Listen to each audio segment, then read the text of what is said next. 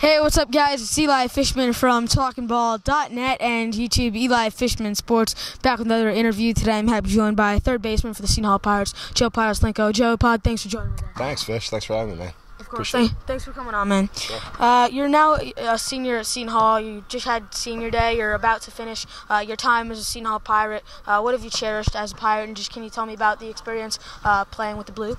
It's been awesome, man. I mean, my teammates, I can't say enough about my teammates, can't say enough about the coaches.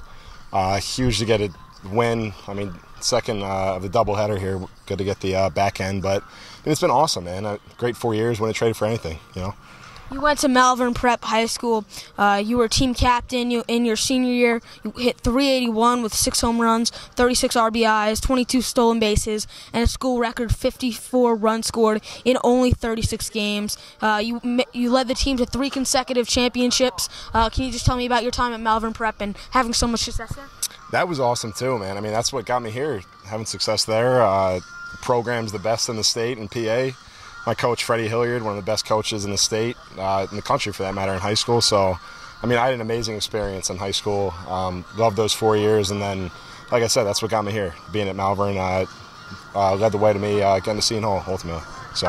In order to come to Seton Hall, you had to turn down a couple other offers, most notably Pitt, which is a pretty big ACC school. To turn that down, what was going through your head, and what were the biggest factors that went into that decision to lead you to come to Seton Hall? Well, you know, it was the coaches, man. I mean, the coaches here, Phil, Pap, and RB got me here. Like I said, I wouldn't trade for the world. I had some other schools I could have gone to, but the academics here and the coaching staff, and ultimately I got my best friends.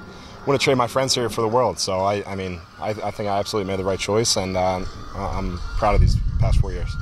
In your first season, you were held to only a little bit of playing time due to a stacked infield. Yeah. And then you played in the Coastal Plain League, where you hit .316 in 39 games with the Pilots.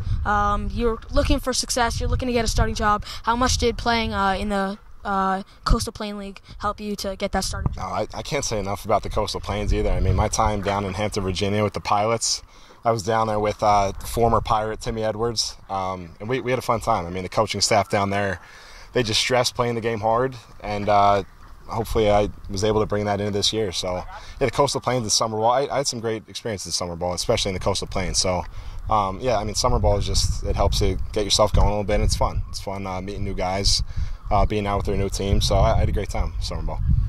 This year, statistic-wise, you're having the best year of your career. What's been the biggest key to having this much success on the field? I've been trying to stay as consistent as possible, man. I mean, the season's a grind. You know, it's 55, 56 games, so it's a long season. It's just a matter of keeping your peaks, or not getting too low with the lows, I should say. Keep the valleys as straight as possible. So, hey, I mean, it's been a good year for us, but we got to finish strong. I got to finish strong personally. Got to finish strong defensively, and hopefully the bats heat up as well. So. You can hit for average. You can hit for power.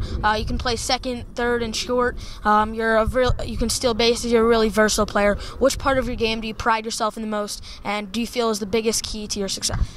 You know, I mean, these last couple of weeks is going to have to be defense. I mean, you saw today, 1-0 win. We didn't make any errors that second game, so it's going to have to be defense for me personally. I mean, I think I've struggled at times defensively, but that's something that we take pride in here. So I'm going to take pride these last couple of weeks of my career, and definitely finish it off strong defensively. But at the same time, try to carry a strong approach to the plate too. So help us out in the lineup.